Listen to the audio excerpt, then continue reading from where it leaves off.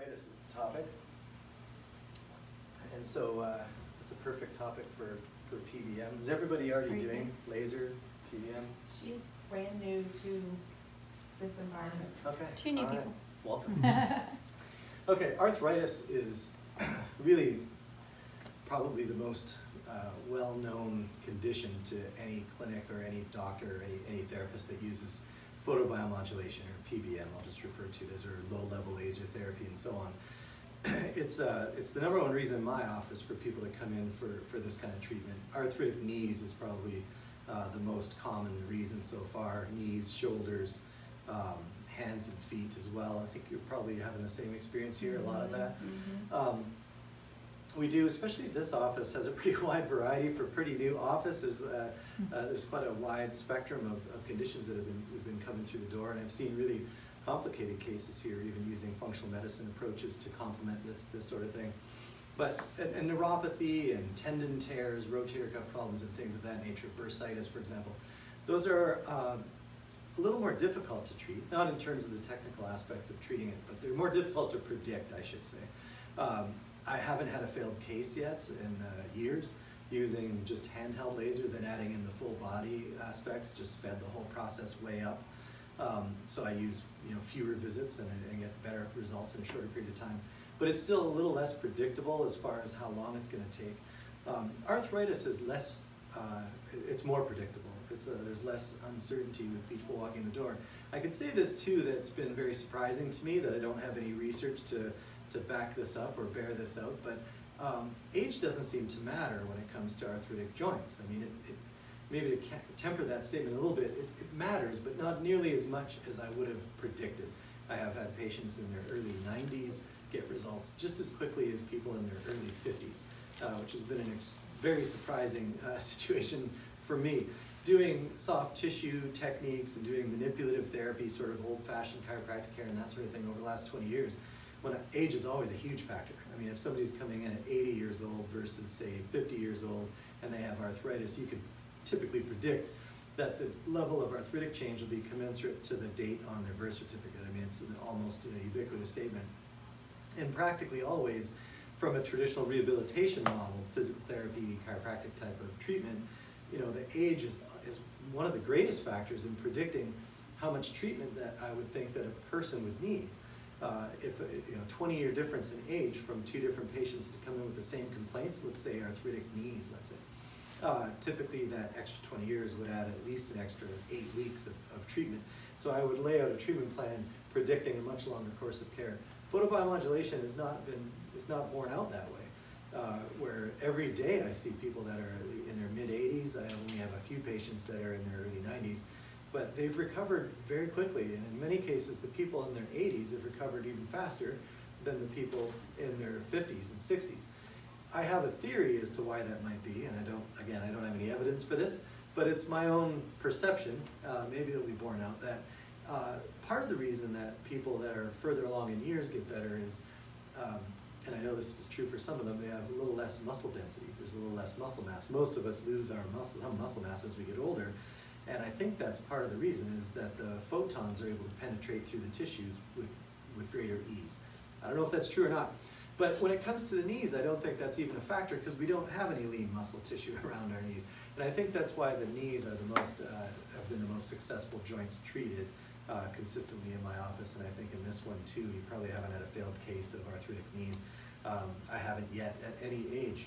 Part of that, I think, is because of the ease of access. If you were to make an incision there into the skin, I mean, the joint's right there. And so there's less soft tissue to penetrate, less scatter from the photons, from the photobiomodulation, and so you can get a really consistent delivery. The beautiful thing, and so you haven't seen this before, any other prior talks, but one of the things that we talked about in the very initial seminars or talks on photobiomodulation, we showed research to explain how it works on a cellular level. And ultimately, if you can deliver photons, if you can deliver the infrared and near-infrared light to any tissue that's still got some life in it, you're going to activate a repair mechanism in that tissue.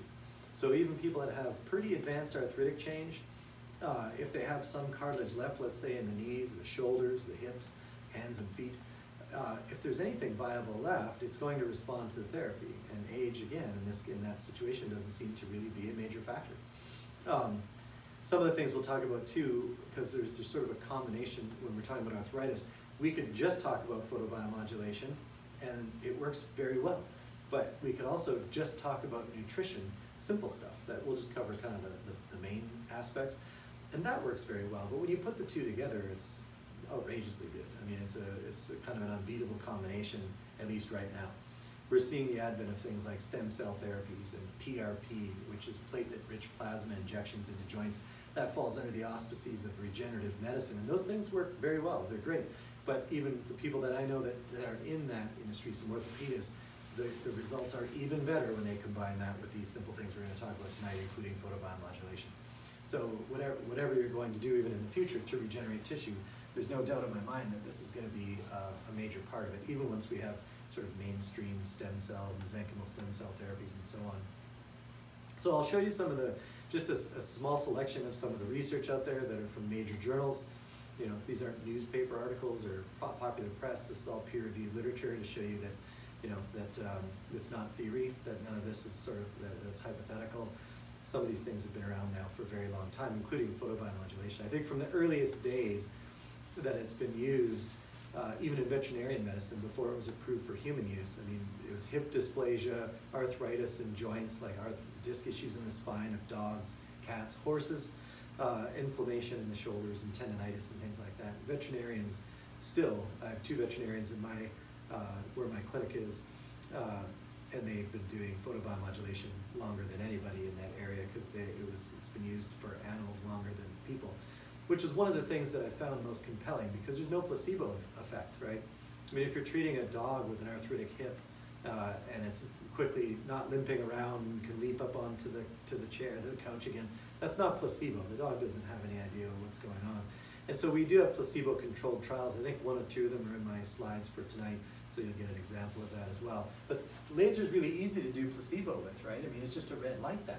You know, you can just literally have a wand that has nothing but red light emitted, and the person being treated can't feel a difference, you know, because unless you're using really high-powered lasers to generate a lot of heat, which is actually a lot of sort of criticism now clinically, the best, the most effective lasers for repair are like the one that we have here, where you can hold it in place for a sustained period of time, like a minute or more, without burning the tissue, right? You don't have to paintbrush back and forth over the tissue, so you can have a sustained contact with the tissues that you're trying to treat. And we see that to be more effective, especially for the repair, kind of to trigger that healing response. But you can't tell if it's just a red light on your tennis elbow versus the actual laser or LED cluster. You can't really tell the difference. It looks the same. You can't feel it happening. The effects are delayed. Most people, after they have treatment like that, feel the effects the next day. You know, sometimes later that evening, but mostly it's the next day, especially with plantar fasciitis and tendonitis and things like that. So it's very easy to do placebo control. There are a multitude of studies out there already to show that placebo has no benefit and the laser has total benefit, or a very, very high success rate. So arthritis is a perfect topic to talk about when we're talking about the best practices or best uses of things like photobiomodulation, because the success rate is very high. I've been telling patients in my office now for a while, like when especially if I have some films, or a lot of times people come in, they've already had an MRI or something, right? Sometimes they're contemplating surgery. And if it's not, let's say it's a knee again, if the cartilage isn't completely obliterated, like if it's not bone on bone, like that gets thrown around a lot, but sometimes when you look at the radiology report, it's not really, you know, there's not much left, but there's some cartilage left. And what I confidently tell people now that I've been doing it for years is that it's not really a matter of if they're gonna get better, it's just when, you know, I mean, and typically I can give them a pretty good estimate of time, like how often, for how long, before we should see something happen. But in reality, it's been my experience, and I've been able to experiment with a lot of people, thousands of people now, over a long period of time. And when the tissues are still viable, it's just really, how long is it gonna take? So some people are so sort of desperate and highly motivated to avoid surgery, let's say a knee replacement, or especially spinal surgery. People are looking at disc surgeries and so on. A lot of people have a great amount of trepidation with that, and for good reason. And if there is a legitimate option, sometimes I tell folks, look, it might even take, what if it took 100 visits? I mean, because I don't know how long it's going to, I think this is a really difficult case. It's very severe. There's not much left there to work with in terms of the cartilage and the joints. But I'll tell some folks, what if we had to do this twice a week for the next 50 weeks, right? But it worked. What if it did that? And a lot of people are of the mindset, well, that'd be awesome, let's go, right? Let's go ahead and start. Because in reality, in the early days of this, when I started doing this, because most people get such fast results, I started to lose confidence after 2 weeks. Right? If I saw someone 2 to 3 times a week for the first 2 or 3 weeks, if they weren't taking off, then I was now starting to think, wow, I don't think this is going to work. Which, after now doing it for a very long period of time, has changed. I think you went through that a lot too, where I was getting messages from Kelly after 1 or 2 weeks saying, you know, this person's no better yet. You know, and but you know, that's because most people do get better that fast, right? I mean, you normally see that, so it's always concerning when we don't see this instant takeoff with just a few visits. And I still feel it to this day, but I've done it enough now with enough people that I know if those tissues are viable and I know that I'm hitting the target, you know, I know that if you do it enough, it's going to work out. And that's a sort of a long intro, but that's a good preface to we're getting into this topic of arthritis. You know, break that down a little bit, what that really is. But we're talking about degeneration of joints, right? And a lot of people, and just to clarify that term, arth means joint, right? And so arthropathy and arthritis, it's arthropathy just refers to that active degenerative change. Let's say it was these discs in the spine or these facet joints back here. I'll show you some pictures of what that looks like. But you can see those things breaking down on a regular old x-ray, and you can really see it in great detail on MRI or a CT scan. But itis just means inflammation, right? So arthritis technically just means inflammation in a joint. So by that definition, even if I just say I sprained my ankle on the way here tonight and it was inflamed, well, technically I currently have arthritis in that ankle, meaning it's inflamed at the moment. But when we talk about arthritis, whether it's doctors talking to patients or just people using the word, we typically are referring to degenerative changes in the joint. So there is inflammation that's been hanging around for so long that the joint is now breaking down. And as a general rule in physiology, you can think of it that way, that inflammation that hangs around will destroy stuff, right? It's just it's a rule. Inflammation that hangs around any part of the body for a long period of time will destroy the tissue that's inflamed in that area, whether that's musculature, tendons, ligaments, etc., or cartilaginous structures. So the idea for the best practice to sort of intercede in that process is to snuff out the inflammatory response first, right? Which makes sense. So on joints that are, say, shallow, like say my hands, you know, or my ankle, let's say I sprained the ankle as I mentioned, well, there's not a lot of deep tissue there, so if that ligament, say I rolled it to the outside, I sprained the ligament on the outside, called lateral collateral ligament, I could put an ice pack on that, right, and attenuate the inflammatory response, because I could literally change the temperature of that ligament, because it's right under the skin. And that's okay to at least attenuate that sort of inflammatory response. Maybe I could shorten the duration of the pain, I could numb some of the pain. It's not actively repairing it though, and that's the big difference to understand between photobiomodulation versus, say, icing it, right? Or even applying Voltaren gel, you know, topical non-steroidal anti-inflammatory, or for that matter, popping anti-inflammatories. If you have an injury like that, the first 48 hours, there's a lot of clinical benefit to taking something like ibuprofen, let's say, or naproxen. Beyond that 48 hours, you know, the benefits start to drop tremendously. And then beyond a week or two, the side effects start to go up tremendously, right? There's a lot of negative impact. The difference between all of that stuff is whether it's an ice pack or if it's, you know, non-steroidal anti-inflammatories internally or topically, none of that does anything to repair the tissue, right? It doesn't positively impact the speed of repair. It can attenuate your pain, you know, icing it, elevating it, resting it. That might shorten the duration of the acute pain. It will actually, but the length of time that it's going to take for your tissues to heal is going to be the same. Photobiomodulation is the one exception to that. It does shorten the length of time that it's going to take to recover from an acute injury like that. And at the same time, if you have arthritic joints, so from now on, when I say arthritis tonight, we're talking about degeneration, right? Joint degenerative change.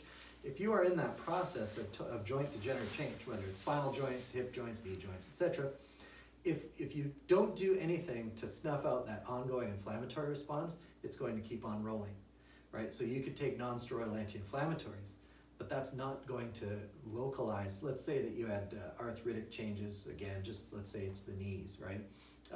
Those are such common arthritic joints, knees and hips and so on, shoulders.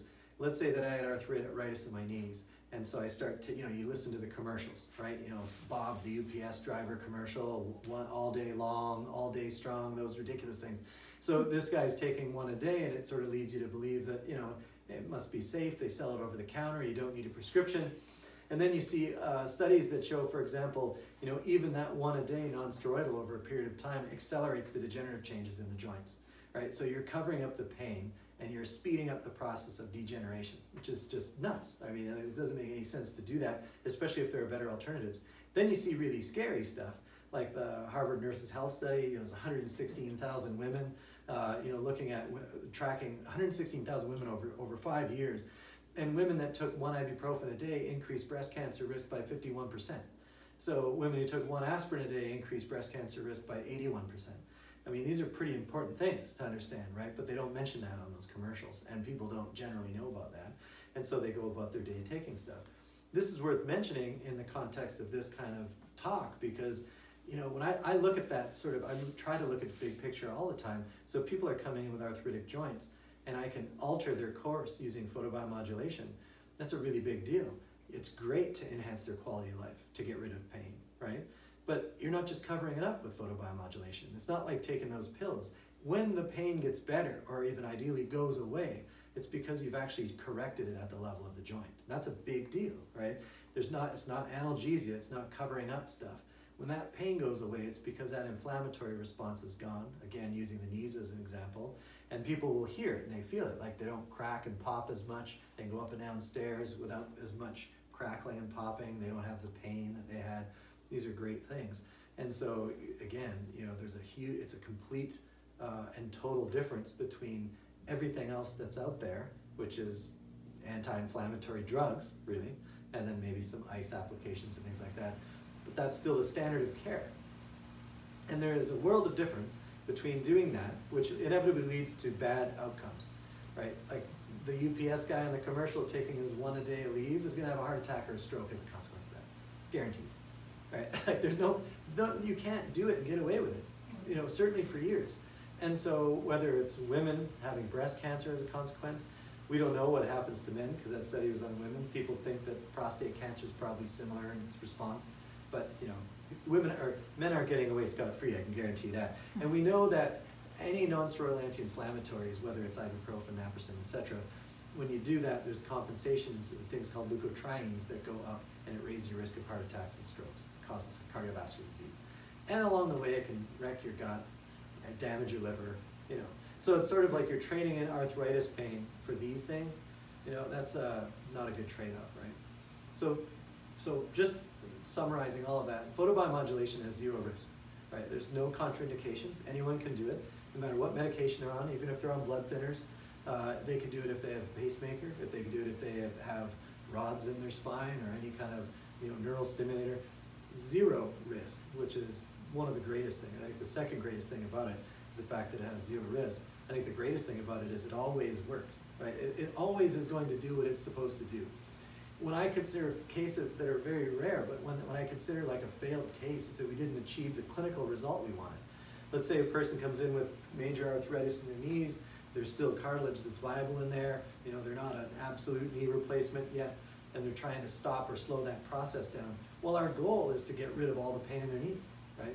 And sometimes we tell people right at the outset, that's still the goal, we want to shoot for that, but this is pretty severe, so I think what I can, if I was betting on it, I'd bet that we get at least 50%, let's say, improvement. And a lot of people would be thrilled with that, right? Like they'll be doing cartwheels over 50% because they're in such degree of pain.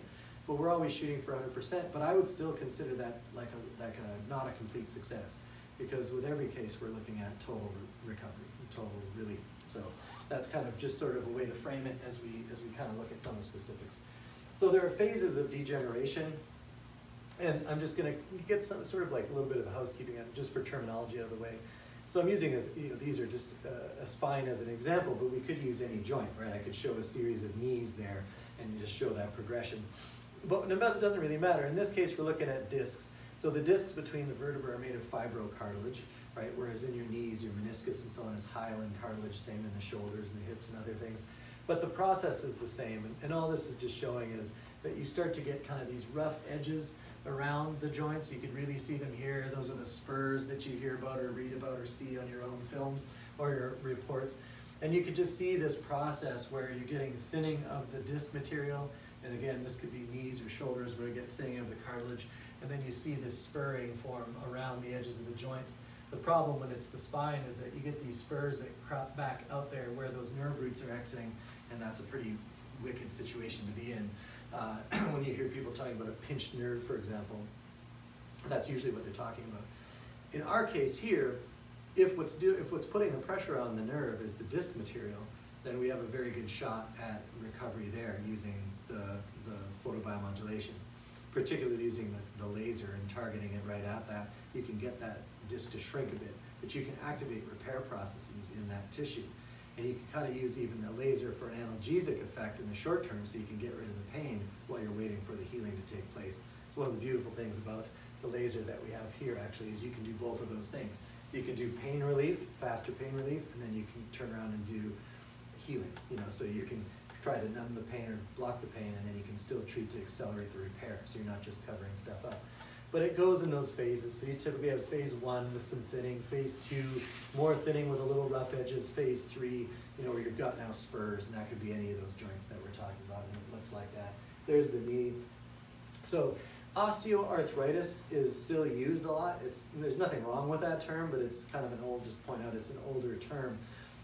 Technically in the medical literature, they just call it degenerative joint disease. But oftentimes when doctors are explaining to their patients, they don't want to use the word disease, right? It's because it conjures up, sort of other, sort of scary pathologies and so on, and you think of it as a systemic illness. But it's a disease of the joint, right? A disease of the cartilage in this case, and the joint itself. But degenerative joint disease is the same thing as osteoarthritis. Just to take that a step further for clarification, the difference between osteoarthritis, or DJD, degenerative joint disease, and rheumatoid arthritis is that in both cases the joints are degenerating away, but in an osteoarthritis it's more associated with wear and tear, right? Sort of aging. As we get older, the demands of living and moving around are outstripped or outpaced by our ability to repair. So as degeneration kind of outpaces repair, we start to accumulate these changes in terms of degeneration. So osteoarthritis is wear and tear, you can think of it as that, and rheumatoid arthritis is degeneration of a joint as a consequence of the immune system attacking that joint. So the immune system, that's autoimmune, is your immune system's attacking you. So rheumatoid arthritis, for example, and there are a bunch of them, right? Like psoriatic arthritis is reasonably common, ankylosing spondylitis, I think I have one study on that in here, which is terrible, arthritic disease of the spine, where it looks like the spine is literally like candle wax dripping down, and on an x-ray, it looks like the spine is kind of melting. And it turns into an inflexible, it feels like a piece of bamboo, and it even looks like that on film. Photobiomodulation is the only thing that I've ever heard of that I can actually intercede in that. I have that study in here tonight. But again, you can get the idea here. That nice smooth looking cartilage, you've all seen the end of say a chicken drumstick, that white, slippery, solid cartilage, that's hyaline cartilage. It's the same cartilage that you have in your knee. If you were to look at a human knee, it looks just like that. That cartilage feels like that. Should be super slippery, least amount of friction. You've got these pads built in here, so this would be the inside of the knee. That's the medial meniscus, and then you have the lateral. So the meniscus, or the menisci, the plural, they're just like these little, almost like bean-shaped sort of cushions that are in there. So that's what pads the joint when you stand up or when you're walking. We put more weight on the inside of the joint than we do on the outside when it comes to the knee. So usually you'll see this one degenerating first. If you look at x-rays, you'll see the thinning on that inner portion before you see down the outer. But you can see the defects formed in the cartilage. There's a bunch of gouges, it sort of looks like the surface of the moon, on some of these images when you look, it looks like they have these cratered kind of lesions on the cartilage. It's degenerating and your body can't keep up with the pace of repair. So I'll repeat this a bunch of times because it's kind of the central theme for photobiomodulation, PBM. But remember, that's the big thing about PBM, is it activates repair mechanisms.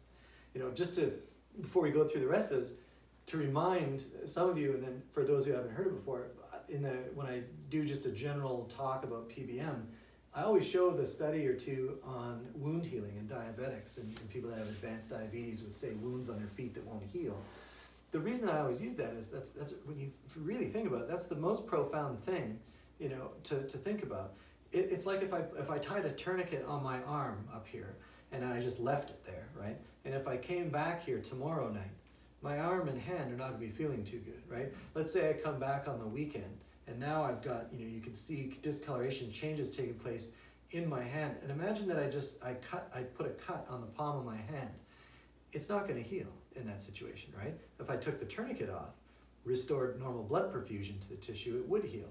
But the real mind bender for me with PBM has always been, I could keep the tourniquet on, have the wound, shine the laser on it, and it will heal. You know, even with the tourniquet on. That's what that means when you're looking at diabetic wounds, if you think about that. Why won't the wound heal in that person, right? If they have pretty advanced diabetes, they go to the beach, step on something, create what starts off as a very minor wound on the bottom of their foot, but it doesn't heal. Why? Because they have compromised circulation into their feet, right? Or at least that foot. Usually it's symmetrical. And that's because you've got that small vessel damage, you know, that's sort of fed down into the lower limbs, and they'll get stocking glove syndrome, right? If it gets advanced enough, meaning hands and feet go numb. They have numbness in a stocking and glove kind of pattern.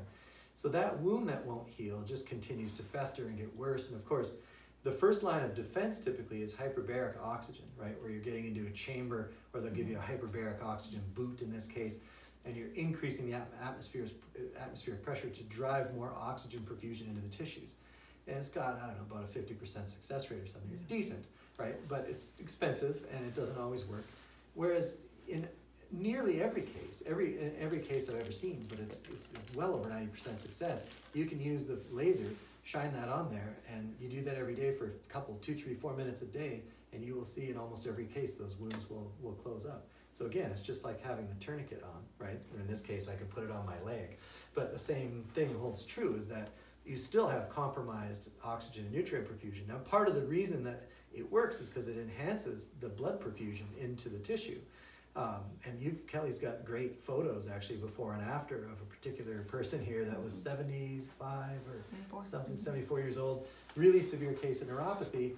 And, you know, she has pictures of his feet, and they're reddish purple, kind of, right? Like kind of a dark, kind of a purpley red. He has fungal infections in his nails because of compromised blood perfusion. And in 7 or 8 visits or something like that, the first photo. There's one. Yeah. 7, and then we now have it updated to 10. Yeah. They look and still totally normal. Yeah, and so as little as 7 treatments, that would be probably 2 to 3 minutes a foot, probably, right? Mm-hmm. Like probably 3 minutes a foot. And like to think of that, how fast that change can take place. And the before and after photos are really striking, is that like they return to normal color. And of course his pain was completely gone, you know, and this is a pretty severe case of neuropathy, you know, burning, stinging pain in the feet. How does that work?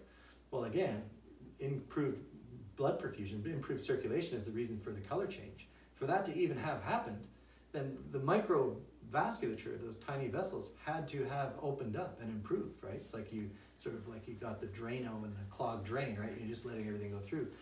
And that's what photobiomodulation can do, which is, again, almost, you know, miraculous to me that it can do that.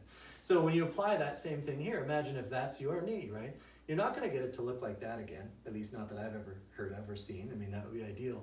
But you can get it to look more like that. And that's the point, right? Is that even with advanced age, even with compromised ability to recover and repair, and even compromised circulation, hands, feet, and so on, you can still move it along the spectrum back towards that. There's nothing else that can do that at this point in time. And so it's not going to thicken up these meniscus. The meniscus isn't going to puff up like you're 18 again, you know, but it can patch the cracks, and it can halt that process, that onward march of degenerative change. And there's a ton of value in that, obviously, is that because, of course, your quality of life gets better because your pain goes down, or hopefully goes all the way away. But even beyond that, you kind of get the peace of mind knowing that you've just pulled the brakes on this process. So at the very least, you know, you're going to buy yourself years of time before something major has to be done, like cutting off the whole joint and putting a new one in, right?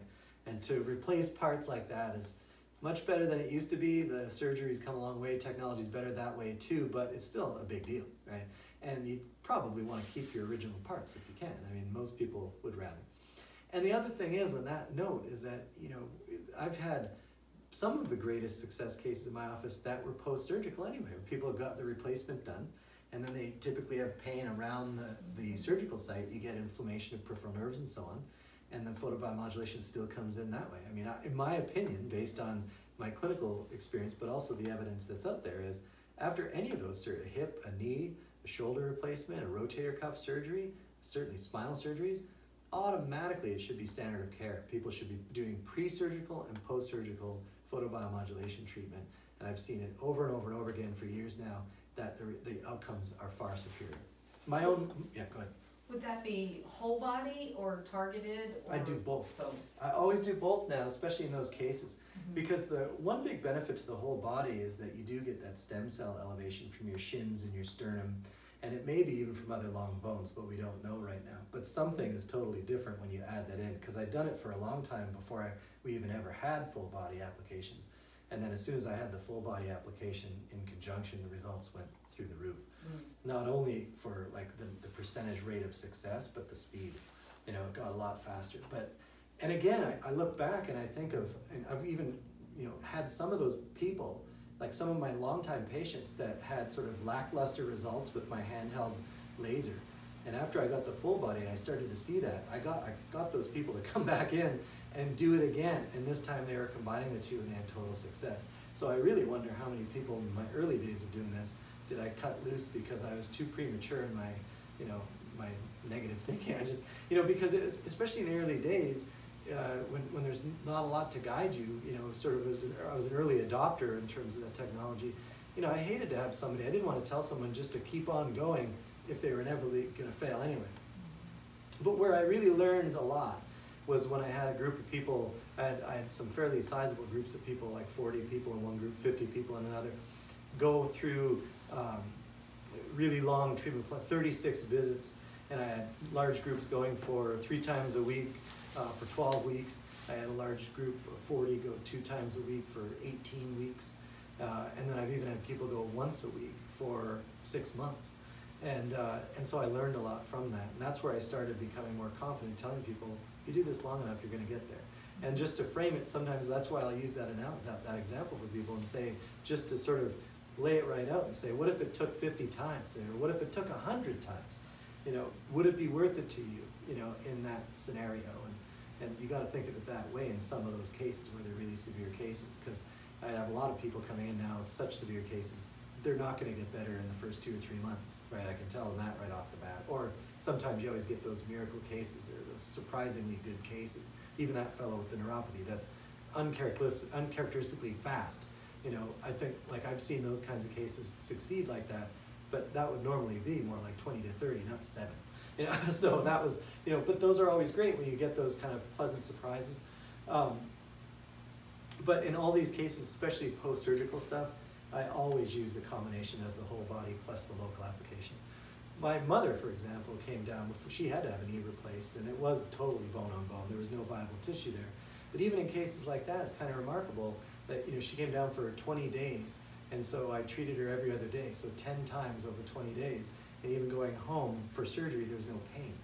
You still need the surgery because it's going to come back. There's nothing there. It's like bone grinding on bone, but the pain still went away. Yeah, that's pretty. And then also, she recovered without any prescription drugs for pain. So after a full knee replacement, she took Motrin for the first 5 days, and that's all she used. And that was it. No prescription. And she zoomed through her physical therapy, her post-surgical rehab, really quickly. And even her physical therapist was commenting constantly at the time, like, I don't know how you're doing this. You're going through these leg presses and all these other things, not on painkillers, and going faster than people that were many, many, many years younger than her. So that's not coincidence. I've seen that with many of my other patients and that sort of thing too. So that pre and post treatment thing is pretty huge. So that's just another picture. I think you get the idea there. Where you can also see, the meniscus, they're nice and thick, pillowy structures are getting thin. You can see this sort of bleeding down into the bone. They call that subchondral. Chondro is just cartilage. And what happens is you get cracks in the cartilage, and then the fluid that's kept within that joint can start to seep through. And when it touches bone underneath that cartilage, you'll have this reaction. So on an x-ray, it's bright white. They call subchondral sclerosis, just evidence of pretty severe arthritic change. So we try to use that to guide as well. Like if somebody has, the more extensive that is, we're going to tell people that, this is gonna, you want to at least be prepared for a longer journey here. Hopefully it's not, but you got to be prepared for that. And that's that same sort of thing that I've been, like I said, I tell people, even if it took 100 visits, which by the way, I've never done. I've never had anybody go through that, but that's kind of how I have to frame it to some folks when they're thinking in terms of months, not weeks, because this is sort of, it's their only shot anyways, right? So if they can put up with it, say it's a disc herniation, they can put up with it for long enough, they're almost, there's never a guarantee, but they're very, very likely to get to the finish line. So a couple things here, we're not gonna get into all this minutia, but the role of cytokines in osteoarthritis pathophysiology, as from 2002. All I wanted to mention about that is, I'm gonna use that term, and cytokines are signaling molecules, and you have pro-inflammatory cytokines that sort of signal the need for inflammation. And you have anti-inflammatory cytokines that's supposed to kind of call an end to the inflammatory response. So the thing to know about that is just that it's all about inhibiting those cytokines, right? So therapies that could do that. So let's say it's an arthritic knee, I beam the laser through there, I get the stem cell stuff from the full body, shins and sternum, and that goes to repair whatever needs repairing. But photobiomodulation will help to quell, it'll inhibit those cytokines, those inflammatory cytokines within the joint itself. And the studies bear that out. So I mean, that's just to kind of clarify some terminology.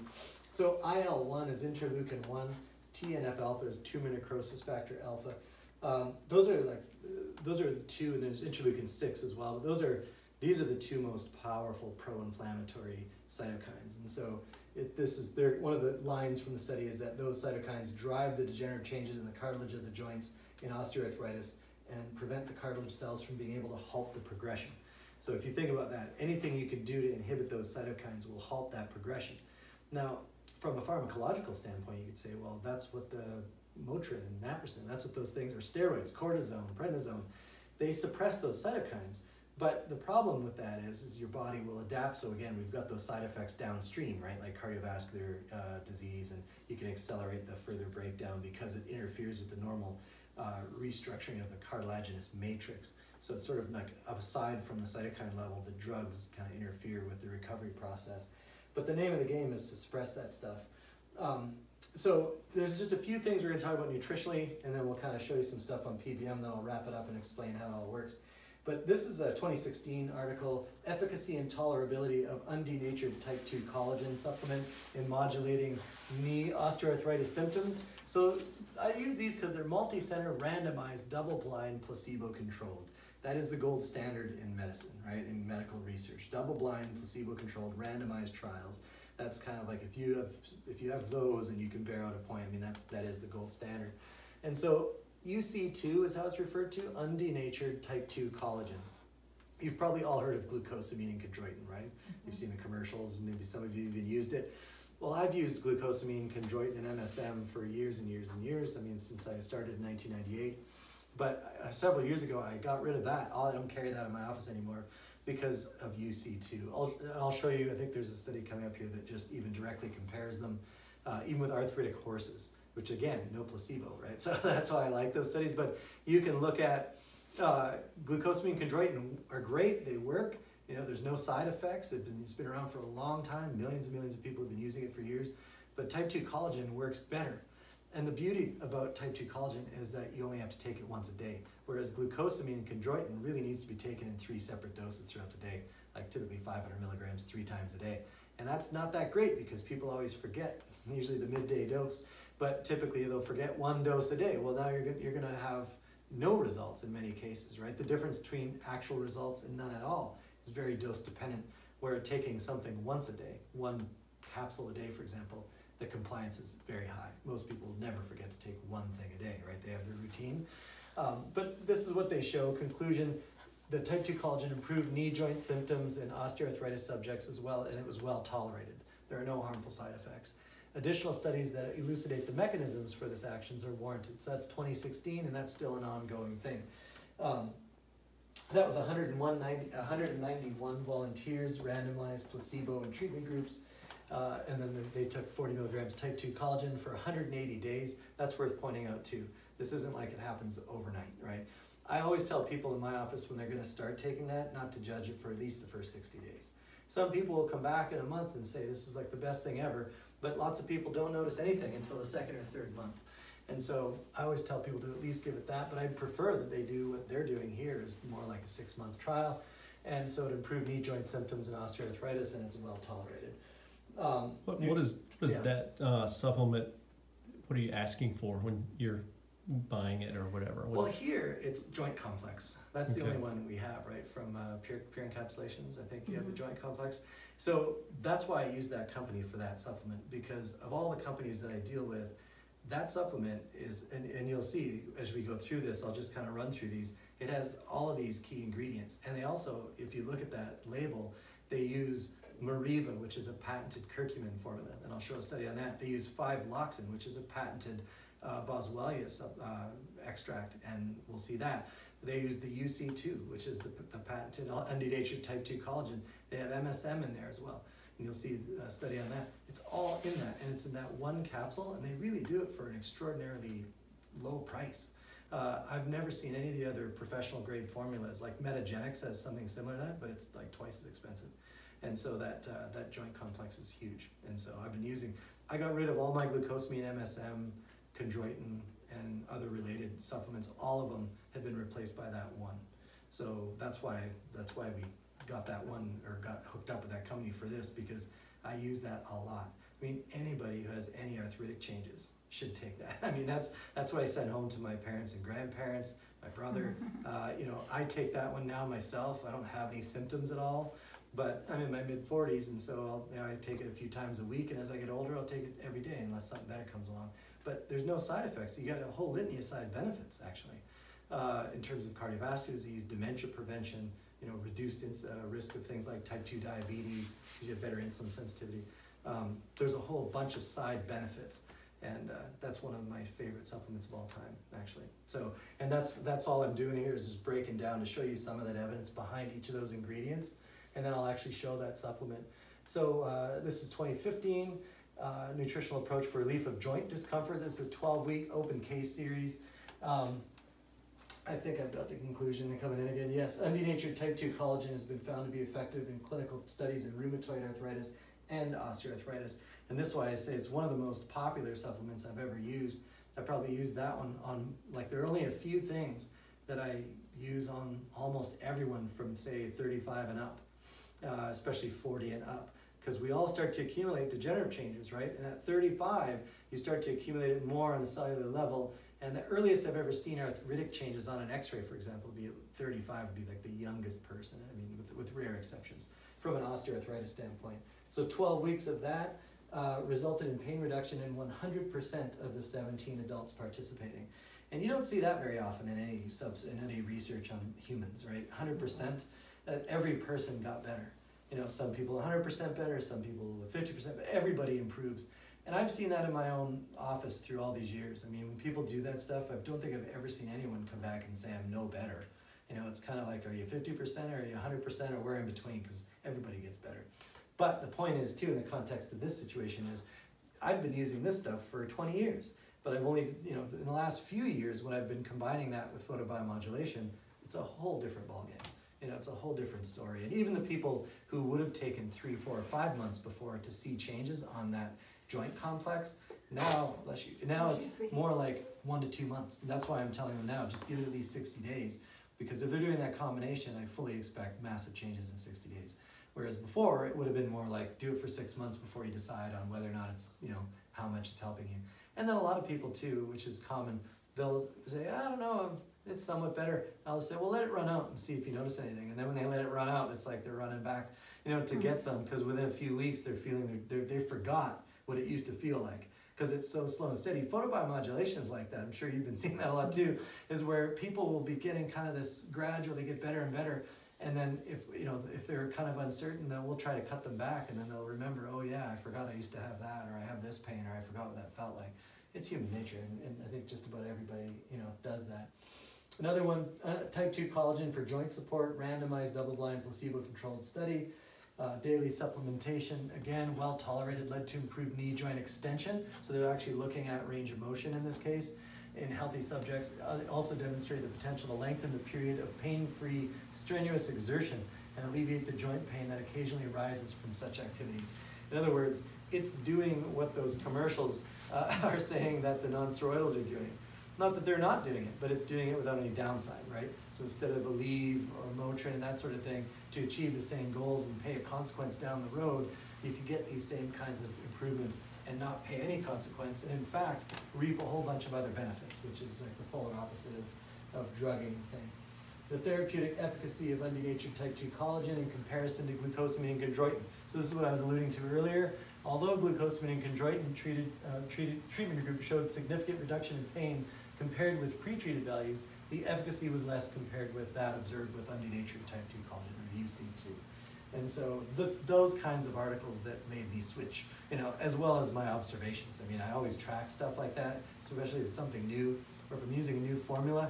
Like if I switch companies and I use a slightly different formula from using the same kind of ingredients, I still will track the first 50 at least, sometimes 100, but I'll track the first, 50 or so people that use that, and I get feedback from them on a monthly basis. So before I switch to something, I make sure that it's at least as good or better. And usually if I'm switching, it's because it's at least as good, but it's less expensive. So that's, usually why I'm switching around. And that's what I was getting at too with that joint complex. It's really, really, really reasonable for what they put in that. So we'll kind of get finished with the type 2, you get the idea. But the safety and efficacy of the type 2 collagen in the treatment of osteoarthritis of the knee again. Previously, studies have shown that the type 2 collagen, UC2, is effective in the treatment of rheumatoid arthritis, and preliminary human and animal trials have shown to be effective in treating osteoarthritis. These present clinical trial evaluated the safety and efficacy of UC2 as compared to a combination of glucosamine and chondroitin again, and in the treatment of osteoarthritis of the knee. Results indicate that UC2 is more efficacious, resulting in significant reduction in all assessments from the baseline at 90 days, whereas this effect was not observed in glucosamine chondroitin treatment group. Thus, UC2 treated subjects showed significant enhancement in daily activities, suggesting an improvement in their quality of life. That's kind of like, you get the point, right? So over and over again, there's a bunch of those out there. That's the International Journal of Medical Science, 2009. Basically, from then till now, I mean, it's the same thing, just keeps coming out. And I've never seen anything other than positive findings from that stuff. So it's kind of a concluded thing. So, how accepted by, say, rheumatologists is this? Because my dad was just recently diagnosed with RA. Yeah. I've never heard this, that his physician hasn't mentioned it. That's there's three things that I see, three possible outcomes. So it depends always on who the rheumatologist is. Mm-hmm. And so they've either heard of it and they're encouraging it. It's rare. I have had people come in and that's on they've already been given that by their doctor, by their rheumatologist in some cases. Mm-hmm. Sometimes those rheumatologists have taken postgraduate, continued education in functional medicine or something. Mm-hmm. And so they're aware of it, and they write a prescription or tell them what to buy over the counter or online. Then there are others where the doctor's heard of it but doesn't want to sort of step outside of the box, of the norms, I guess, and go so far as to recommend it. But when the people ask them, they'll say, yeah, it's great, go ahead and do that. It's not going to hurt you, right? Mm-hmm. And then there are others that will say, as a knee-jerk standard response, as an ego protection mechanism, there's no research behind that. When you hear that, I mean, it's amazing, right? Like how I'm 20 years doing this, I'm still jaw-dropped sometimes at how often that comes out. And it's their way of saying, I don't know, right? I mean, that's sort of, in almost all cases. They'll say, well, there's no research to support that, or there aren't any studies or whatever. Now, sometimes that's true. Like just today, somebody told me that she asked her doctor about apple cider vinegar for reflux. And her doctor said, there are no studies to support it, but I'd say do it because I've heard from hundreds of patients that it works. That's good doctor-patient communication, I think, because he's right. Even if you have 1,000 patients that anecdotally tell you it works and there's no risk, then why not encourage your patient to do it, right? When is there ever going to be a funded study on apple cider vinegar? And, maybe if Bragg's funds it or somebody, but there's no money to be made, right? So who's going to spend tons of money designing a placebo-controlled randomized trial on apple cider vinegar? It's just, there's no, who wins in the end other than, Bragg's. But, that's the whole problem with just completely relying on that. Now, we do know that there's no risk, and it's sort of been used. Some of those strategies have been used since antiquity. So you could say confidently, well, give it a shot, right? And if it doesn't always work, but it does for a lot of folks. With this, any time like a patient of mine will come back and tell me that my doctor said there's no studies, I just give them a bunch of these studies, and I'll say, here, give it to your doctor. And then they see, this isn't coming out of like Reader's Digest, right? So this is, they should recognize, and I'll usually put the National Library of Medicine, I'll print that off so it's on the heading. So when they see that coming their way, they automatically know, oh, these should be interesting. I mean, it's from peer-reviewed literature. And then they might see that it's from a rheumatology journal, and then it's from 2016 or 2017 or whatever. So if they look even at the abstract and they get an idea of the study design, right? There was 150 people in this thing, these ages, men and women, and it's all matched age and gender, say for the placebo group, and these are the outcomes, then there's absolutely no logical reason why any doctor wouldn't be behind that. Right.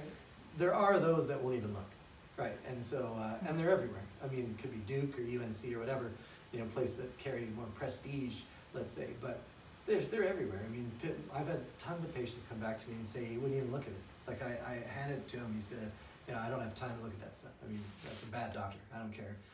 What he knows or she knows or whatever. That's terrible. That's a really, to me, that's sheer stupidity on the part of the clinician. To not take 60 seconds and take a look at something like that. But it is what it is. So that's kind of the best answer I can give you. It's all over the map. But the thing is, this removes opinion from the thing, right? I mean, it's not my opinion that these things work. That's why I'm showing you some of the evidence. There's lots more. We could sit here till 5 in the morning going through all these studies. But you get the point, and these are all from major reputable journals, right? So there is no opinion. I don't need my opinion. The facts are the facts. It does work, right? So and it's totally safe. Have the pain management clinics done anything looking at this? Mm-hmm. I mean, we're in a narcotic era of overuse. Yeah, it's few and far between in my experience, at least in North Carolina. I think if you go other places, like, I talked to a fellow who's got a really big functional medicine practice in Denver, Colorado. I knew you were going to say Colorado. Yeah. So, there, it's far more common, whether it's like traditional medicine or, pain management, it's far more common to have some integrative kind of approach like that. Places like California or Oregon, places like that, it tends to be more common. North Carolina is not so common. But we have our little pockets, like if you go to Asheville, you're going to find more medical doctors who, who prescribe this stuff, than here. And here you're going to find more than you would in, say, Goldsboro or Rocky Mount or some of these other towns, But, and even in Triangle, like Chapel Hill, there are more and more medical doctors who are encouraging this or writing prescriptions for compounding pharmacies to make this stuff. I refer to a few different doctors in the Raleigh, Chapel Hill area that literally prescribe things like Metagenics, pure encapsulations, like the same products we use here. And they just write that down and have them grab that. So it's getting there, but it's frustratingly slow. I mean, I never really, being naive in 1998, starting out opening my practice, I wouldn't have thought 20 years later I'd still be, having those conversations. I mean, because the evidence has been around for that long for a lot of these things. So that's just more of the same stuff on type 2 collagen. There's more on curcumin. So turmeric, it's like a ginger sort of a root. Curcumin is the active ingredient extracted from turmeric. So most of the studies, some of them will say turmeric, a lot of them just say curcumin. So same sort of a deal. This 2017 article, phytosomal curcumin, which is in that joint complex. That's the Mariva is the trademark on that. The efficacy and safety of curcumin phytosomes, that's just the form that's in. It's called Mariva. They've been shown against several human diseases, including cancer, osteoarthritis, diabetic microangiopathy, that's that small vessel damage, and retinopathy, which can lead to blindness, and inflammatory diseases. The Spice for Joint Inflammation, 2016 article, anti-inflammatory role of curcumin in treating osteoarthritis. And you can see in conclusion, curcumin is a potential candidate for the treatment of osteoarthritis. Compounds with anti-inflammatory properties are potential treatment agents. Curcumin derived from curcuma species is an anti-inflammatory compound as such. There's another one, 2016, on curcumin alleviating the symptoms of joint arthritis. This is a systematic review and meta-analysis. They're looking at a bunch of other studies that have already been done. And those are randomized clinical trials, so gold standard again. And that's a quote from it. There was no significant difference in pain reduction between curcumin and pain medicine in the meta-analysis, that's pretty amazing, of 5 studies. These are randomized trials, right? This is their meta-analysis. In conclusion, these randomized controlled trials provide scientific evidence that supports the efficacy of turmeric extract, about 1,000 milligrams a day or 1 gram a day, of curcumin in the treatment of arthritis. I think that's pretty awesome. If there's no average difference in pain scores, then why would you take the drug? It doesn't make any sense to me that anyone would. 2015, role of curcumin in common musculoskeletal disorders. I didn't have a little balloon on that one. Review of current lab, translational, and clinical data. And so you can see, though more phase 1 to 3 trials are clearly needed, thus far the existing data show that curcumin can indeed potentially be useful in the treatment of hundreds of millions worldwide who are afflicted by these musculoskeletal disorders. So that's like arthritis, tendonitis, bursitis, fasciitis, and so on. Biological actions of curcumin on articular chondrocytes, those are the cartilage cells. Articular just meaning the articulating joint, so it's the cartilage within joints. The available data from published studies suggest that curcumin may be beneficial complementary treatment for osteoarthritis in humans and companion animals. Nevertheless, before initiating extensive clinical trials, more basic research is required to improve its solubility, absorption, and bioavailability.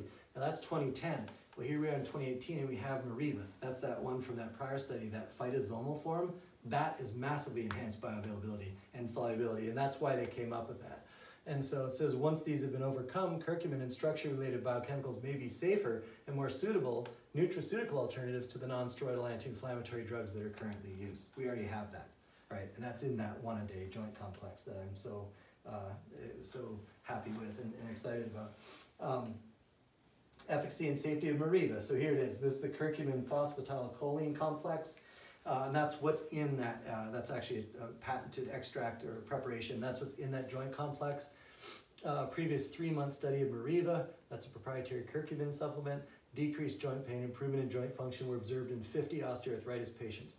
Since it's a chronic condition requiring prolonged treatment, the long-term efficacy and safety were investigated in a longer 8-month study involving 100 patients with arthritis. And there are scientific or significant improvements of both the clinical and biochemical endpoints were observed for Meriva compared to control group. This, coupled with an excellent tolerability, suggests that Meriva is worth considering for long-term complementary management of osteoarthritis. To do photobiomodulation on its own is great. Putting these two things together is awesome. You know, like you're getting the benefit. What I perceive, and I don't have a study to show this, but I theorize that part of the reason photobiomodulation makes the Meriva and the other things work so much better is because of the enhanced blood perfusion to the affected area, right? It makes sense, because if it's in your bloodstream but it has a hard time getting to the target, then you're gonna have pretty moderate or mediocre results. But we know, just like with the neuropathy case, like that case we were just talking about, you can visibly see the color change in this fellow's foot after 7 visits. You know, imagine if we're trying to deliver something like, in his case, alpha lipoic acid, you know, N-acetylcysteine, things like that that help with the peripheral nerves. Well, how's it going to get there if the circulation is super compromised? So, you know, one leads to the other, and that's why I see these as synergistic therapies. So Boswellia is another plant that's been used since ancient Greece, at least, and boswellic acids are the main component of that. It's kind of the same, like it's not the same, but it's similar action to curcumin. It's kind of along the same lines. There are a variety of chronic inflammatory diseases which respond to treatment with extracts of the resin of the Boswellia species. These studies include rheumatoid arthritis, osteoarthritis, chronic colitis, ulcerative colitis, collagenous colitis, Crohn's disease, bronchial asthma. It cannot be expected there is a cure from these diseases, but at least improvement of symptoms in 60 to 70% of the cases. Side effects and the number of severity of side effects is extremely low. The most reported complaints are gastrointestinal symptoms. It's the only one I've ever seen, and I could count on one hand how many times I've seen that in 20 years. Allergic reactions are rare. I've never seen it in my own practice. And most authors report that treatment with Boswellia is well tolerated, and the registered side effects in Boswellia and placebo groups are similar. And that's another thing, is people in the placebo group are reporting about the same incidence of side effects. So I've really never seen anything other than people say it gives me a queasy stomach or something like that, and it's temporary. And most of them don't care because it works, so they just keep taking it anyway. But there aren't any dangerous side effects. The one caveat I'll say though, if you're using this stuff, is if you're on a pretty heavy dose of blood thinning medication, like Coumadin, Plavix, and so on, then it's not that you can't use it, but you either keep your doctor informed, and I always do that with my patients, and then if they're not really hands-on, I'll order blood work a few times, like every 2-3 months, and check the prothrombin time, INR, looking at clotting time, and make sure the blood's not getting too thin. Because there's a little bit of a blood thinning effect with these plant extracts, but there's not enough in that joint complex that's going to have a major impact. But still, it's always good to be careful and always keep your doctor in the loop if you're doing these things. There's another double-blind placebo-controlled study of the efficacy of 5-loxin. That is a Boswellia extract. The 5-loxin is another kind of proprietary extract that's in that joint complex in one capsule. So you take one capsule a day, and already we've got the UC2, the Meriva, and we have 5-loxin. And this is just showing the same thing. It reduces pain, improves physical functioning significantly in osteoarthritis patients. It's safe for human consumption. 5-loxin may exert its beneficial effects by controlling inflammatory responses through reducing pro-inflammatory modulators. Those are those cytokines that we looked at.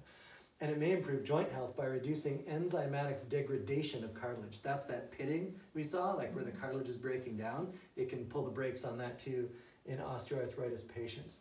So Boswellia serrata is the technical name, but 5-loxin is the sort of the proprietary extract from that plant. So that was 90-day double-blind randomized placebo-controlled study. So again, 75 people in it. You know, it's fully randomized, gold standard, and the results were super positive. 2016, so MSM is methylsulfonylmethane and boswellic acids versus glucosamine sulfate in the treatment of knee arthritis. That's a randomized trial. And you can see these results are consistent with anti-inflammatory chondro, that's cartilage protective effects, previously found in experimental studies. This new combination of the integration of MSM and Boswellia, MSM is also in that joint complex, that's presented good results and satisfactory in comparison with glucosamine. Until now, that's been the cornerstone of treatment in arthritis according to guidelines. So this is just another one. This is from 2016. So you're seeing this being replaced, it's changing of the guard, right? Glucosamine was the standard thing. That was a non-drug treatment, and it worked great. But like I said, you had to take it 3 times a day, or it didn't work. And that was a problem with compliance. And this stuff works better anyway, and you only need to take it once a day. So the compliance is really high. So that's kind of, to go along with the photobiomodulation, to make it work better, faster, longer term, that's how I found that formula. I always look at the new stuff when it comes out. And a few years back when that came out, I looked at those ingredients, and and you just saw the sampling of the research. Every one of these things is packed into that one capsule. So you've got the Undenatured type 2 collagen, the MSM, the Meriva, which is Curcumin, the 5-loxin, which is the Boswellia, all packed into a single capsule. So almost nobody is bad at taking one capsule a day. And so that's why I've been using that one so long. And just another one on MSM. Patients with osteoarthritis of the knee taking MSM for 12 weeks showed an improvement in pain and physical function. The efficacy of MSM in osteoarthritis of the knee was another one, same deal. Just shows that improved symptoms of pain and physical function during the short intervention without adverse events. MSM is like the same toxicity as water. I mean, so you'd have to almost drown in it to hurt yourself. So there's the joint complex from pure encapsulation, single dose, and that's it. So you just see that you've got that 40 milligrams, remember in that one study, that's a standard dose of the actual UC2 at the registered trademark. You've got hyaluronic acid, which I didn't even mention. It's a minor player, but it is still good. It's not great, but it's kind of nice to add that in there. It's really good for your skin, so a lot of people take it for that. MSM, Meriva, 5-loxin.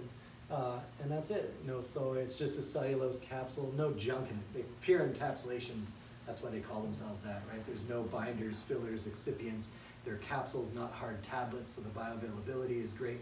But that's why they put in things like Meriva and 5-loxin, because the enhanced bioavailability of those things. That's a phenomenal formula. And of all the people that have come in to my office and have undergone laser therapy or photobiomodulation, that is one that I use a lot. Like I did that whole group of 40-some people that went through that 36-visit trial. Part of that trial, they all got 3 bottles of joint complex, or 4 bottles, because some of them went 4 months. So every one of them, I had them on one of those a day, to pad it. So sometimes when I've had conversations with other clinicians who are using photobiomodulation, and they're asking questions, they're like, how come your results are better than mine? That's why, because I add those kinds of things in, right? So if it's a neuropathy person, throwing things like alpha-lipoic acid in there, or N-acetylcysteine, or glutathione for people that have been taking loads of Tylenol over the years. They have other evidence of glutathione depletion. That's what we do here, is we shore that stuff up. And the other reason is that we get better results than most people is because we use that, but also we try to watch out for deficiencies, and a lot of clinics aren't doing that. So people are just walking in willy-nilly, and they're getting PBM, but they have iron deficiency or vitamin D deficiency or B12 deficiency. These are common things. And so if they're not at least screened for, thought about, and corrected, then you're not going to get better no matter what your therapy is, right? Like photobiomodulation is like almost magical, but it's not actually magical. So, it can't really, it can't override these sort of deficiencies that people are walking around with. But that's the one that's replaced all the others that I've ever used for arthritis. It's the only one I've been using now for years. I use that with at least a couple thousand different patients over the years, if not more. And it works every time. This is the one that you have up front too, the drug complex? So we're like, we might actually be out. Yeah, yeah, so you will get have it in a up couple front? days. Yeah, and that's the thing too, they send it second day, so I mean, I usually just order that week by week. So we've already, talked a lot about photobiomodulation. When you look at, all of these different conditions, that's a partial list. And it's very hard to talk about this in general public because it sounds ridiculous, right? It sounds too good to be true. How can one therapy do all those things?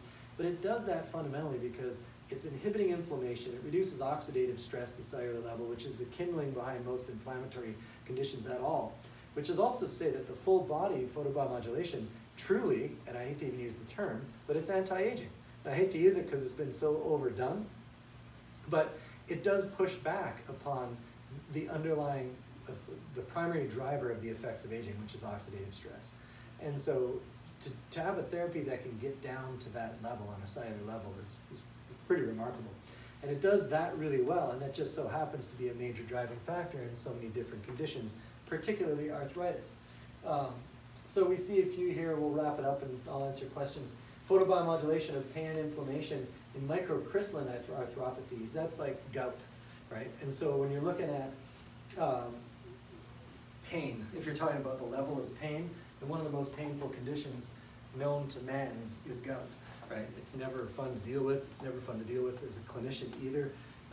And so to have this kind of a therapy that works really well, I've only probably had a couple dozen gout patients where I've used the photobiomodulation, but I have 100% success so far. Small number, maybe a couple dozen, but it works right away. And there's good evidence here going back, this is all the way back to 2006 to show that it works. Their conclusion was that laser therapy represents an effective treatment in the therapeutic arsenal for these arthropathies. So this is on rats in this case. Treated with laser improved, those without treatment did not improve. Both laser and non-steroidal drug treatment achieved rapid pain relief with gout without significant differences again. So if the laser therapy is working as well as the non-steroidal anti-inflammatory therapies, then why not use the laser? Because it's side effect free, right? You get side benefits, and it actually heals, like it facilitates healing and repair.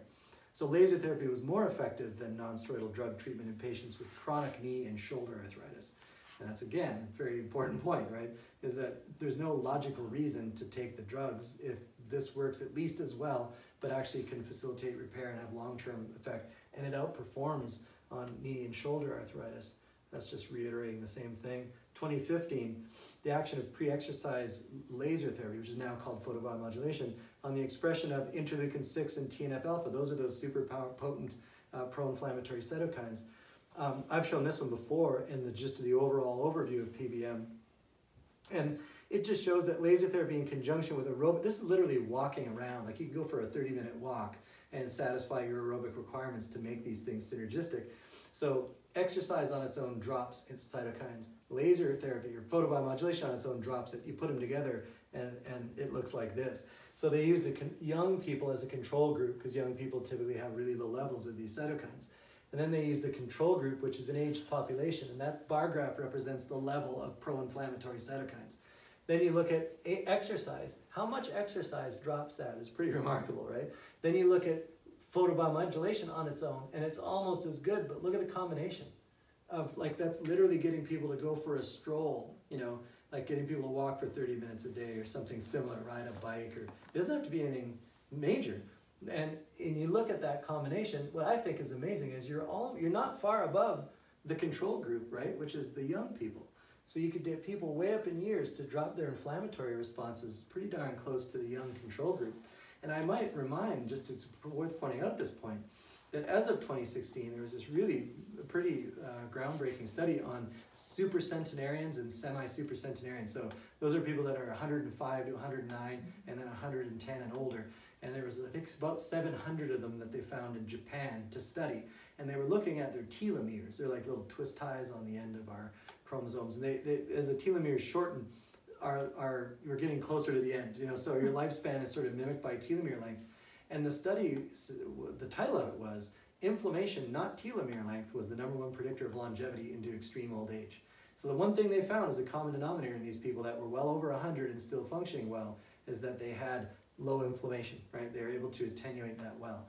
So that's a powerful tool when you think about it. You don't have to go, to a CrossFit class or, go do a Spartan race. All you need to do is be somewhat mobile. I mean, it's not that hard. Like taking a moderately paced walk for about 30 minutes a day will get you there, or something of equivalent nature. And you see that in combination. That's quite profound. This is just another look at TNF alpha. Same thing. The young people and then the older people in the combination of exercise and PBM, and you can see how close those are. That's hard to exaggerate that. So 2016 article again, low-level laser therapy stimulates tissue repair. This is just to show you that, again, it's not me saying it or it's not hypothetical. And it reduces the extracellular matrix degradation in rats with induced arthritis in the TMJ in this case. But you can do this in any joint. It's done in every joint. And TMJ is really easy to treat with photobiomodulation because it's right there. It's easy to get to.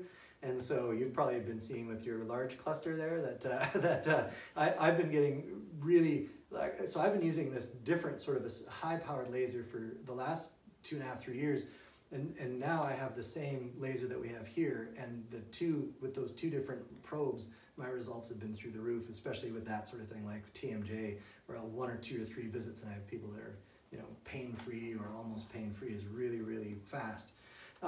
And so that's just showing the same thing, and it can repair the tissues, not just block the pain. And then we have ankylosing spondylitis. That's that bamboo spine I was talking about. It looks like sort of candle wax drippings on an x-ray. These results after an 8-week treatment. After follow-up, the combination of laser therapy with passive stretching exercises decreased pain more effectively than placebo laser plus the passive exercises, the stretching exercises. So they used a real laser and they used a placebo red light. And they did the same exercise, just stretches with these people, and there was a big difference between the two groups.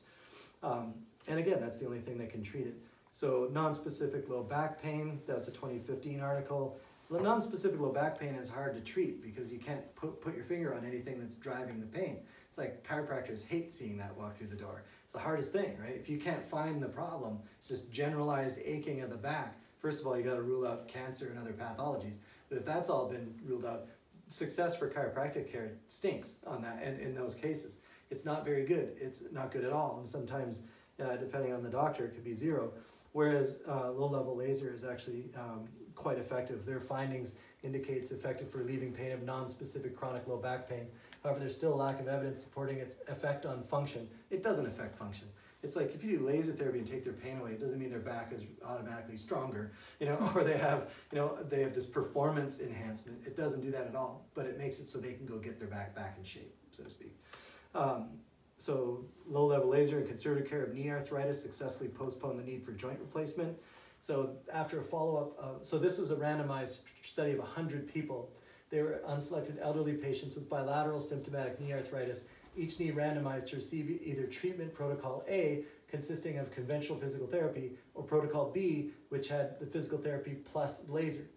Then they followed up in 6 years. Patients clearly benefited from treatment B with the laser, as only 1 knee joint needed replacement surgery, while 9 patients treated with protocol A needed surgery. It was 9 times better, right? And that's statistically significant. We conclude low-level laser therapy should be incorporated into standard conservative treatment protocols for symptomatic knee arthritis. And I couldn't agree more. So shoulder arthritis, or hands, or feet, or spine, any arthritis. I mean, if you can hit the joint using photobiomodulation, then why wouldn't you, right? Like, that's the thing when it comes to this stuff. I could not show you, and I've made a total effort, because before I invested heavily into, like, these things are very expensive, these full body pods especially. So before I decided to pull the trigger on bringing that stuff into my clinic, I mean, I tried to make a case against it. That's what I always do before bringing in anything new, any kind of therapy. So trying to find evidence and mount an argument against it, was impossible. There isn't anybody out there who can do that because there's no evidence to take away from this evidence of efficacy. There's nothing on the other side. You can go and look. I'm not trying to sort of just present a one-sided point here or a case here to be made. It just doesn't exist. You're not going to find these studies like these randomized placebo-controlled trials that are going to have negative outcomes and say it doesn't work or to say that it causes harm. They don't exist. And that's why, too, the ultimate test, because you could look at what can you find online today where there's no negativity out there, right? I mean, like everything, you're going to see negativity. If you go and look on YouTube or you look up anything like that, video interviews of researchers and clinicians that study this stuff, you're not going to find any that are negative, right? Which is, that in and of itself is kind of saying a lot. Are these studies on the handheld? It's the same effect. So, but most of these studies, there was no such thing as full body at the time. The reason that the full body application came out was because of all this stuff. And once they were able to show that you couldn't harm healthy tissue, then the thinking was, why are we doing like just a knee or just a shoulder if it's safe to do, like if your normal healthy tissues aren't negatively impacted, why don't we just put the whole body in there, saturate it, so whatever needs repairing gets repaired. Right? That's literally how, yeah, I mean, that's kind of how it came to be. So they just had to demonstrate that indeed was safe, right? That you could do it and do it lots without causing any harm.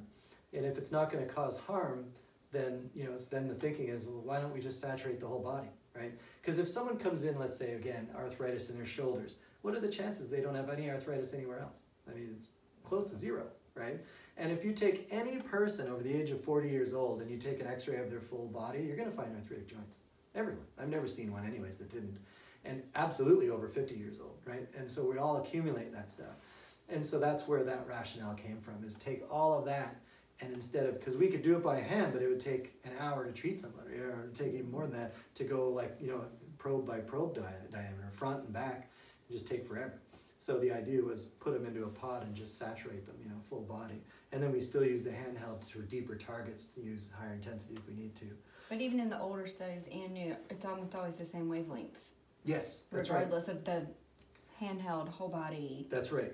Same technology. Panels, it's the same wavelengths. Yep. Yeah, because they found a long time ago that, for that deeper penetration, it's usually about 800 nanometers, usually about 810 nanometers. And that'll pass more deeply into the tissues. And then you'll have like 960 nanometers. It doesn't go as deep, it has different effects on surface like skin and stuff close to the skin. So those pods are running multi-wavelengths, and this pod actually has some others that are purely for the skin. The fellow who built it came from a dermatological laser background. And so it's running 5 different wavelengths, but including that 810 nanometer. So you're getting depth of penetration, and it's above you and below you, right? And your head to toe, you're in there. And so even the newer stuff, and this is containing this more to arthritis, but we could go through the same kind of evidence review for Alzheimer's and dementia, post-stroke and post-concussion and neuropathy and tendinopathy, and the list goes on, right? And so it's the same principles you'll see over and over again apply to those different things, But if the just sort of keeping it sort of in control for time, making arthritis the thrust for this evening, it's the same. You see some of that evidence, and it's the same principles that apply. Last thing I want to mention, and I'll answer any questions and wrap it up. This is an important point to make too, because if you're undergoing photobiomodulation, you might feel worse before you feel better. Right, and so this is the reason why, is that when you first start, back then they called it low-level laser therapy, the same thing, and this is just a summary from this article. So they're looking at experimental models here, the effect of low-level laser, but what they're saying is it facilitates destroyed cartilage cleanup.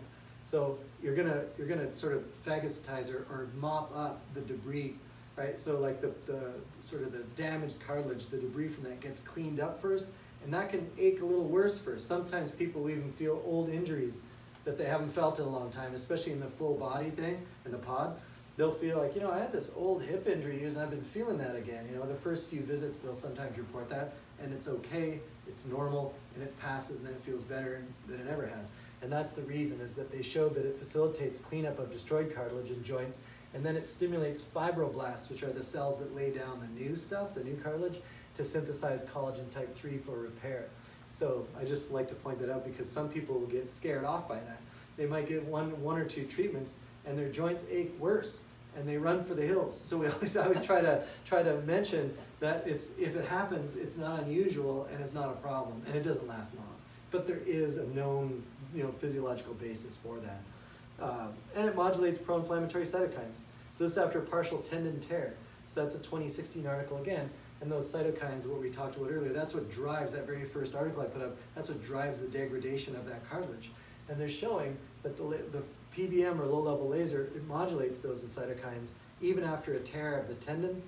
And they say in conclusion, we believe that pulsed laser therapy worked effectively as a therapy to reestablish the tendon integrity after rupture. So they're looking at tendons like rotator cuffs that tear, and it can heal that tear. So that's just that part that I just read. So you'll see these kinds of, that's a rotator cuff. You'll see a partial thickness tear, and the effects of laser on it has anti-inflammatory effect over the injured tendons, decreased pro-inflammatory cytokines, decreased pain, allowing for facilitated motion, so your rehab is easier. Like my mom after the knee replacement, that's part of what made her recover faster. She could do her therapy better because she didn't have the pain. Didn't even need pain meds.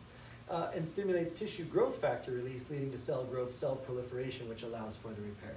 That's the greatest thing ever, right? That's just a summary of kind of what I've been saying multiple different ways.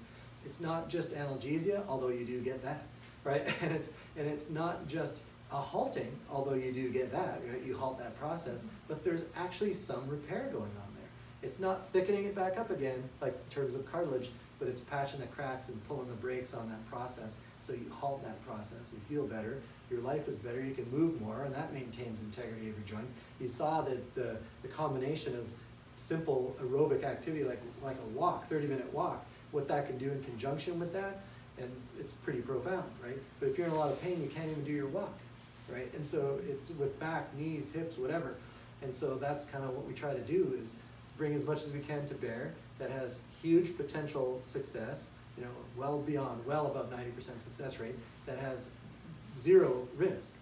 And it's just, to me, it seems like the most obvious thing that should be done as a first course of action. It really doesn't make any sense to me that the standard of care is still a standard of care. It's not logical, but it's profitable. And so it's not logical to take drugs and then do surgery, and if that fails, then try this, right? Which is what we see, over and over and over again. And it's this weird sort of a mindset that's slowly changing, where people are saying, I'll do drugs for a while, and then if I have side effects or if it hurts me, then I'll do surgery, and if that doesn't work, I'll try this natural approach. It's sort of bizarre when you really think about it. And there's evidence, it's evidence-based. This is not a faith-based healing sort of a thing. We have evidence-based behind all this stuff. It's not hypothetical. It seems strange to think that photons of light can do this, but it's a fact that it does. And we have evidence now for many, many years, and thousands, 5,000 laboratory articles, 500 randomized placebo-controlled trials. 500 randomized trials in humans is no joke, right? I'd like to see how many randomized trials to support most of the drugs on the market. How many of those do we have for that? We don't have them.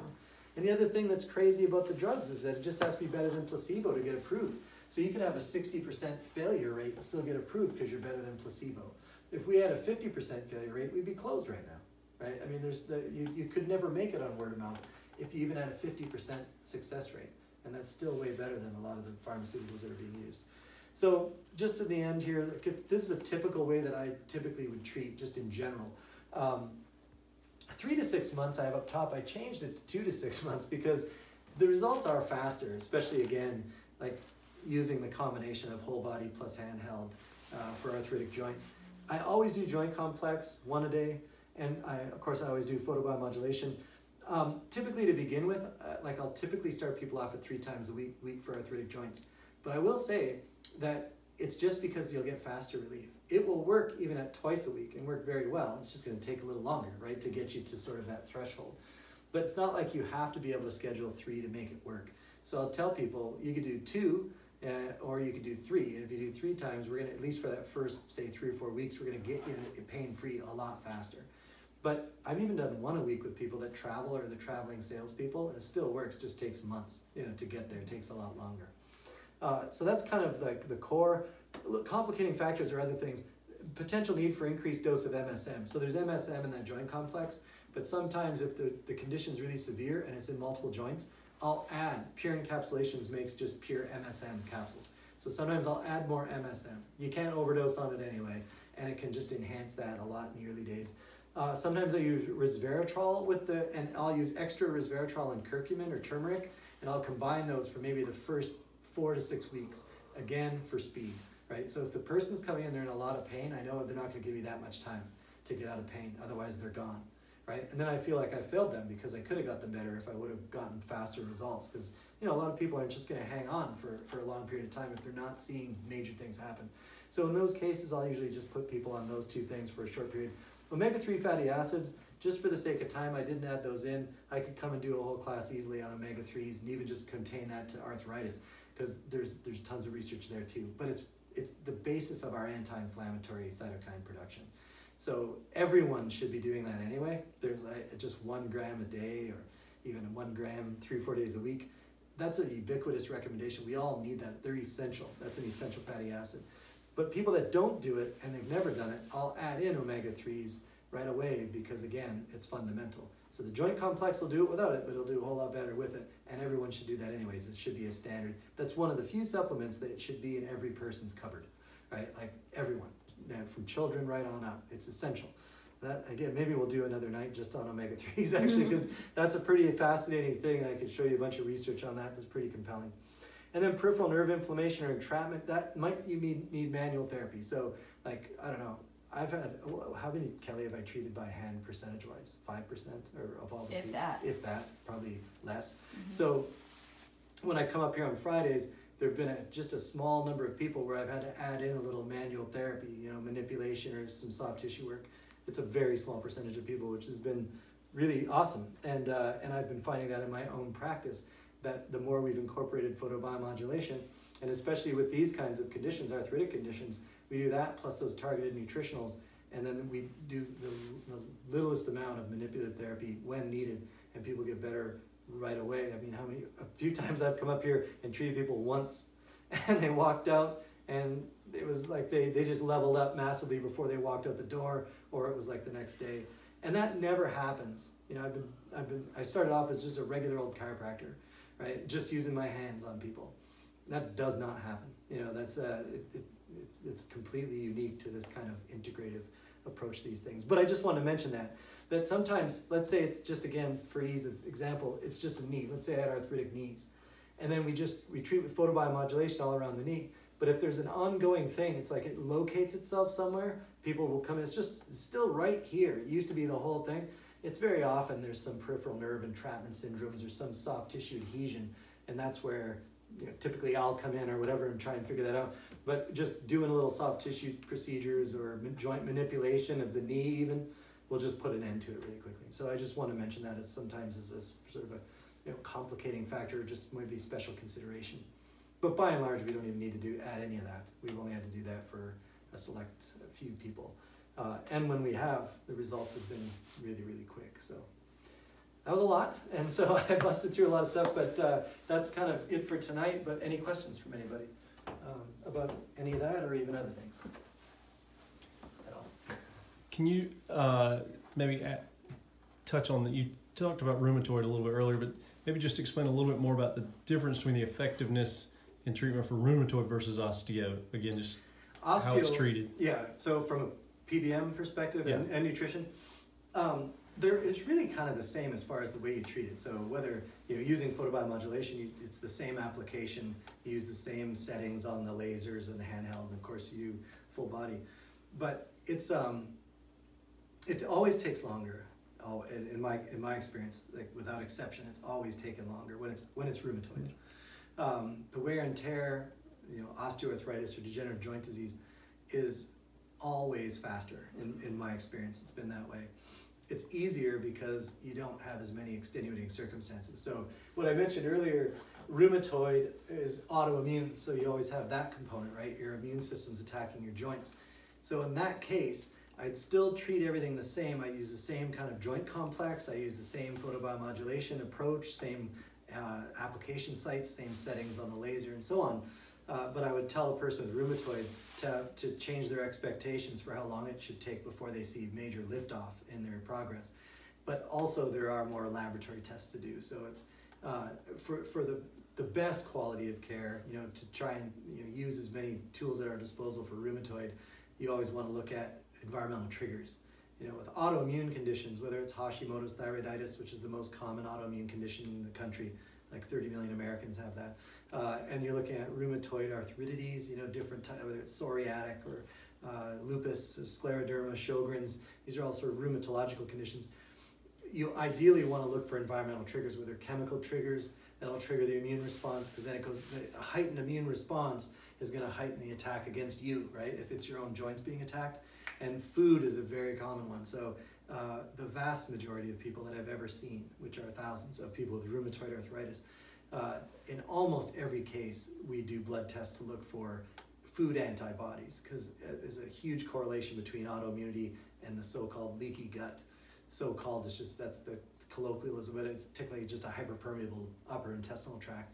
So if things are leaking through that shouldn't get through, that can cause autoimmunity and cause even rheumatoid changes. Or if they develop the rheumatoid for other reasons, say genetically predisposed and environmental triggers set it off, like chronic stress even could set that off, then you're going to develop a hyperpermeable gut. So no matter how it starts, that's almost always going to be involved. So we always look for those things too, and we do that here. We're doing a lot more of that than I would have ever expected to, 7 or 8 months in. It's kind of strange, actually. I mentioned that to you last week, how many autoimmune conditions we've seen here in just such a short period of time. So I don't know if there's something going on in Greenville or what, but we really have. I mean, for the number of people, it seems like every time I come here almost, if not probably every time on Fridays, there's somebody that we run into that has that component.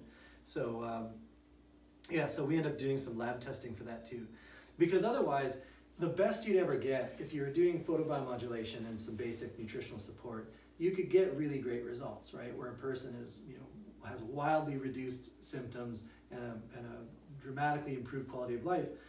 But if there are triggers in play that you could identify and get rid of, and if we fail to do that, then they're never going to be able to stop coming here to have any kind of quality of life.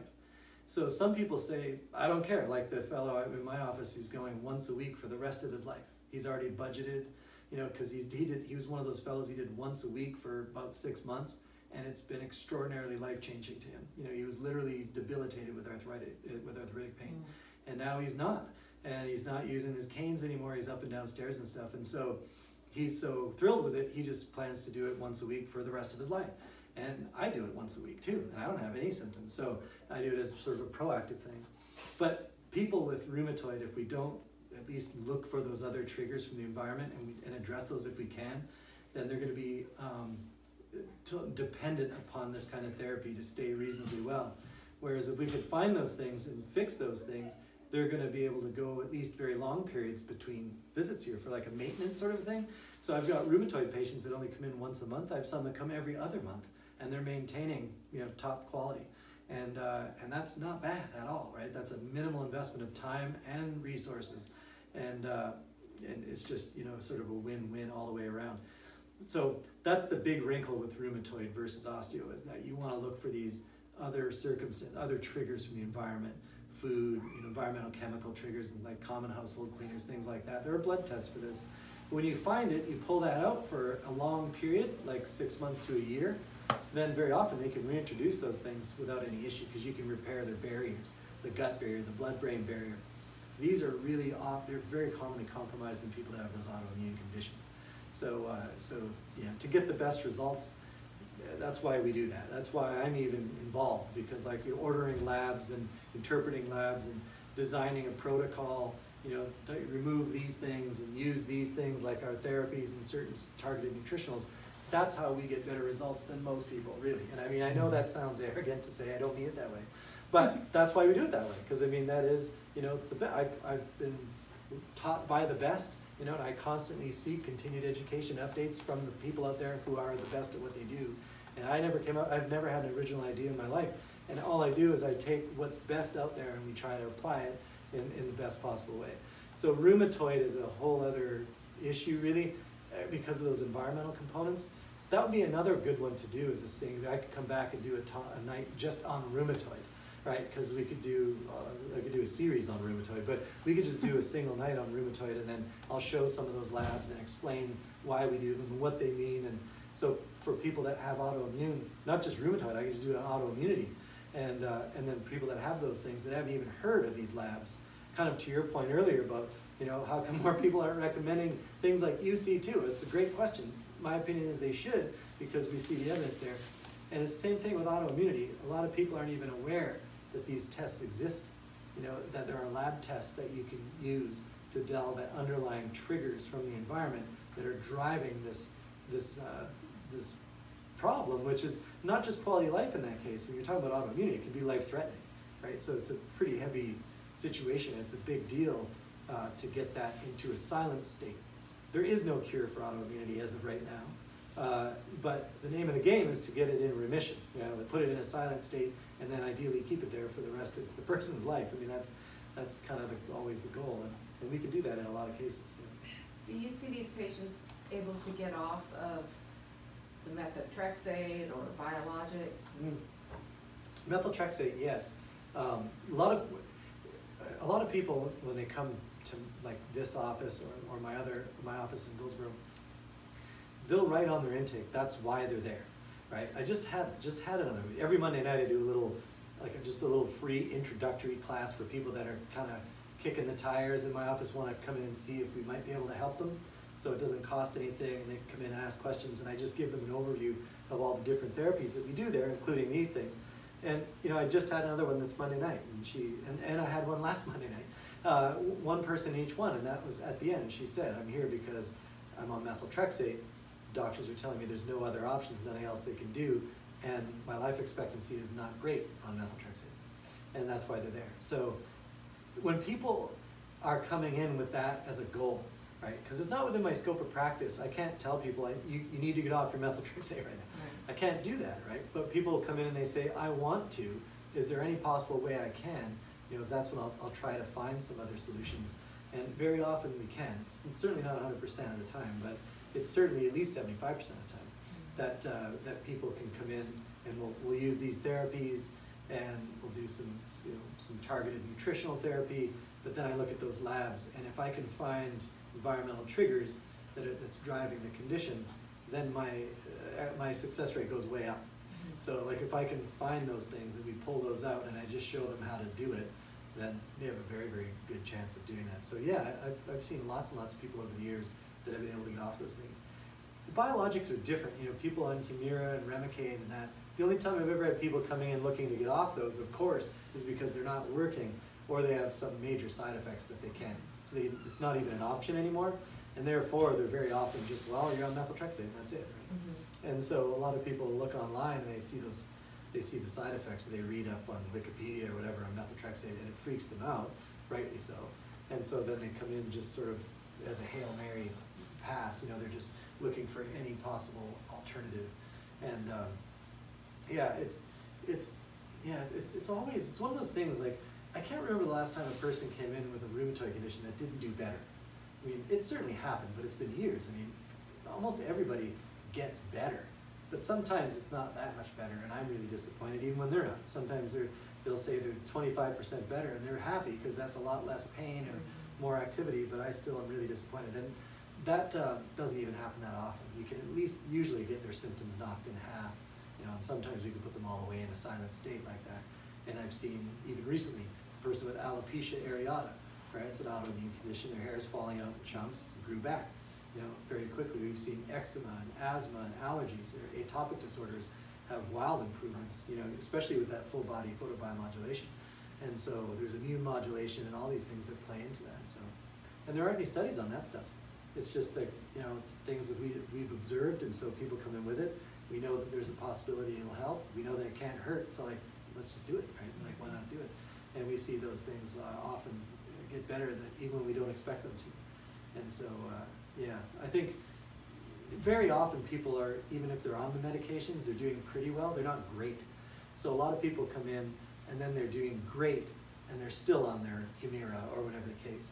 And that's fine, right? If they're tolerating it, it's working well. But a lot of people, they'll say like, well, I'm way better on the biologic, but you know, there's still room for improvement. And so therefore, you know, we can get them up that extra level without even, you know, without them having to do anything different with their medications. So I think the therapy of the future that's already happening now, just not in the United States, is the intravenous stem cells, the mesenchymal stem cells. And I think the most successful area is autoimmunity. So eventually I think that'll get here. It's just right now not here, and it's very expensive. And so, like, you know, people are flying down to Panama City to be treated for $30,000 for rheumatoid conditions, and the success rate's really high, and there's never been a negative outcome. But we just don't have access to it just yet. But even when they do, the synergistic impact of photobiomodulation with those stem cell therapies is going to be great. So, you know, I think that there's still that combination of therapy is going to be the way to go.